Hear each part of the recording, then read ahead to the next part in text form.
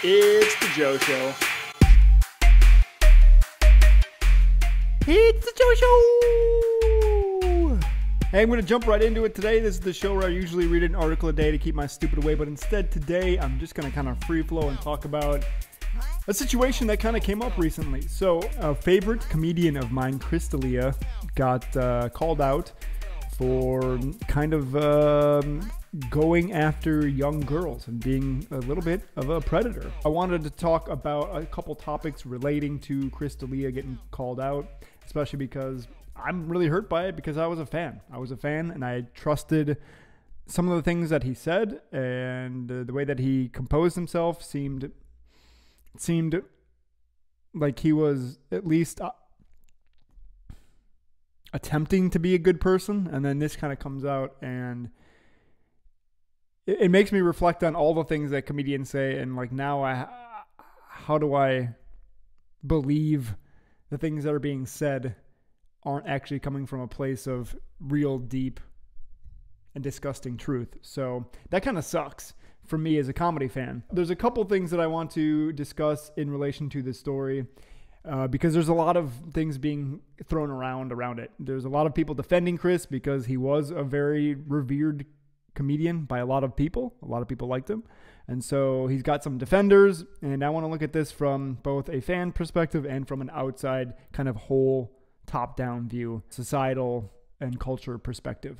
The things that I want to talk about are age of consent, power dynamics, systemic predatory behavior, and kind of his situation as a whole, because I think that there's a couple different things kind of jumbled together here. So the first thing I want to talk about is age of consent. I actually watched a great little song earlier today that this comedian made about the age of consent, and he played the piano. It was like, these are all the states where the age of consent is 17: Alabama, Arizona, California, you get it. And he sang all the places where the age of consent is 18, 17, and 16. I believe 16 is the youngest in the United States. And so a lot of people were saying that these girls that he was interacting with, which if you go and find the tweets, some of them were 16, some of them were 17, and some of them were 18 and above. I didn't see any that were below 22. I think 22 is maybe the oldest that I saw. This kind of brings to light a conversation that perhaps we should be having as a society around how old is old enough to make a decision, and what even is age of consent. So I did a little research on age of consent because I wanted to know when we established the age of consent. It's a law. We had to establish it as the United States at some point in time. So I jumped onto the internet, did a little searching, and found out that the age of consent actually, didn't really get established until the late 1800s. And even then it was like 7 to 12.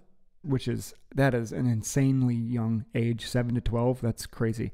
And it wasn't until the very late 1800s, almost the 1900s, I believe it's like 1886 into 1920 is when they finally established it, when there was a reform movement where they wanted to change the legal age of consent to 16 to 18. So that happened around 1888 and then until 1920. At 1920, most states in the U.S. had the age of consent at 16 to 17, somewhere in that range. To put that into perspective, I also looked at the average lifespan of someone in the 1920s, because we look at this from a very now perspective, where we can live to be 110 years old.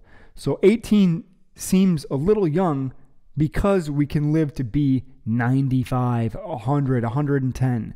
And it's getting further and further out as medicine increases. So I checked the average lifespan, and around 1888, the average lifespan was like maybe 46 years old for men and 50 for women. So if the age of consent is 18 and you're only living to be 46, that's about a third of your life that you've already lived. So people, just because they weren't living as long, had to mature so much faster back then.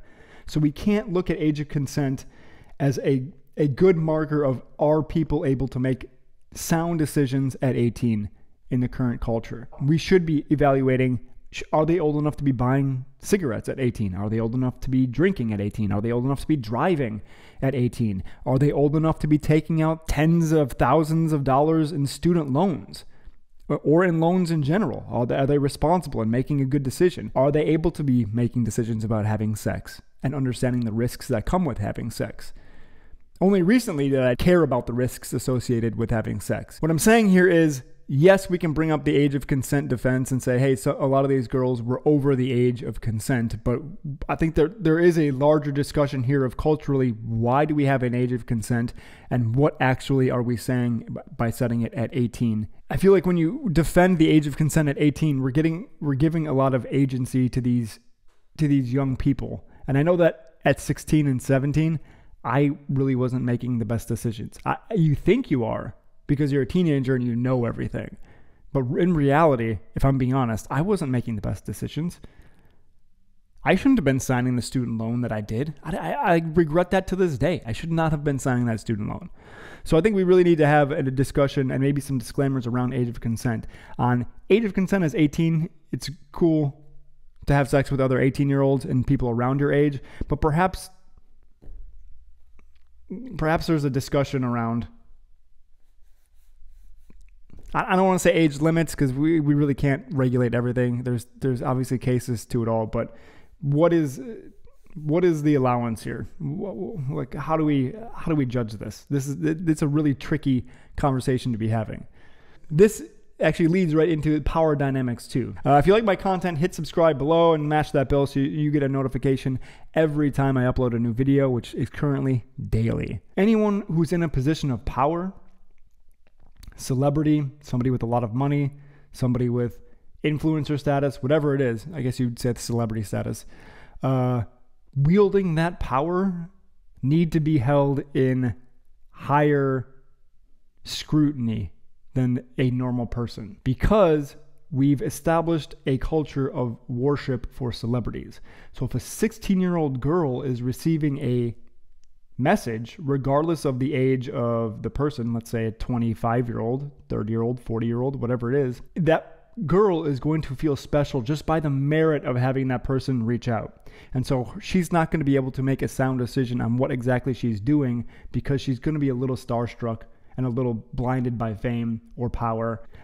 That being said, I also think that some of these discussions also totally remove the responsibility of the parents and of society to educate young women on how to respond to this stuff and recognize it when it's happening. So in this Chris D'Elia case, he almost had a script that he followed with every single girl that he reached out to. He'd reach out to them on social media. He would tell them that he was in their town for a show, doing a show. He would say that the show was over and that he was bored.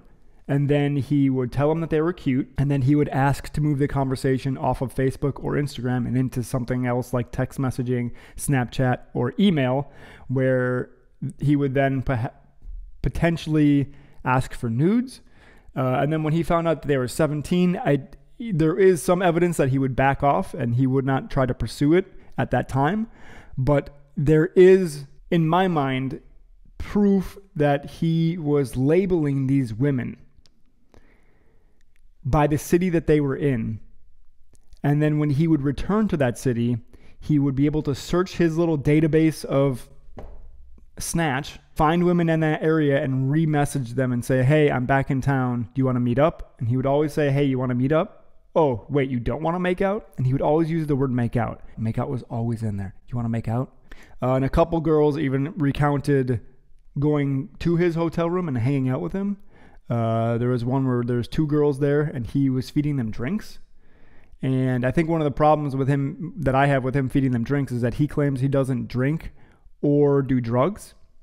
And so if he's not drinking or doing drugs, he knows that getting them drunk, he's aware that getting them drunk is inhibiting their ability to make a sound decision. So there was, again, a system there. He had a system where he would reach out to these young girls in cities. He would mark them down in the city that they were in. He would remember them, reach out years, sometimes years later, normally a year later when they were now 18. And he would say, hey, I'm back in town. You want to meet up? So there was a predatory script. And I think that is being removed from the conversation when everyone was focusing on the age of consent, when everyone is focusing on the power dynamics and all of this other stuff around it and the age of these women. And I think the more problematic one is this predatory script that he had, and then the database keeping of all these girls in different cities, which at the end of the day, a lot of guys are just trying to get laid. I've said this before in my other videos. Dudes just want to get laid. So if I read his script, it's just a dude who's trying to get laid. And this is my opinion on it. One of my opinions on it, and why I think it's totally ridiculous that he was going after these teen girls, is that he was a handsome, famous celebrity with money. He could make people laugh. There was probably plenty of women at his shows that were of sound mind there because they liked his comedy, they were attracted to him, and they would actually want to get to know him or even hook up with him. But he was instead on social media preying on these young girls that were under 18 knowingly. You can see that some of them even posted like those balloon pictures with 16 on their Instagram when he was reaching out. So he knew that they were young, and tried to get these young girls to come back to his hotel room instead of just meeting some of the fans afterwards. Like, even if they're what they're called chuckle, even if they're chuckle and and he's hooking up with girls who are just into hooking up with comedians. I'm sure that some of them are of legal age and attractive and paid to be there and want to get to know him anyway. So like the systemic approach of I want to get laid in every city that I go to, I think is the real problem here. It's also a problem for preying on young women, for sure. Age of consent needs to be discussed. Power dynamics even need to be discussed. And I think that we need to have a conversation with young girls on how to recognize predatory behavior from men. If they start, pushing very, very quickly to hook up or make out or do whatever, like that's an easy red flag to acknowledge and move away from. And then once you start seeing that, don't respond. A lot of the girls too keep responding, and that always confuses me. Like, if you know what's going on, you can see what's going on, just stop responding. But of course, again, the celebrity status is there, so they're interested in potentially saying, hey, I hooked up with a celebrity, or hey, I'm dating a celebrity. I think there's also an element of hope there for a lot of women. They hope that they can be the one with the magic snatch to lock down this guy. And so then they'll have all of his money and they kind of get an easy card in life. And so I think that there's definitely also an element of that at play where these women don't stop responding because they're like, well, I mean, there is a chance that I could somehow convince him that I'm the one and then I get an easy card. Which is, that's not good. So I think society as a whole needs to have a bigger discussion about what is the age of consent and how do we implement it?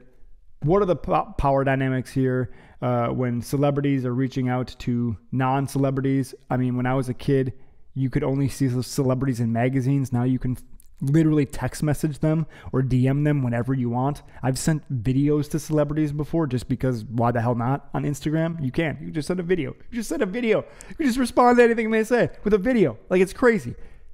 Society didn't used to be like that. And we haven't had discussions around what it's like now to live in a society where as a 16-year-old girl, if you're crushing on BTS, a member of BTS can literally reach out and DM you.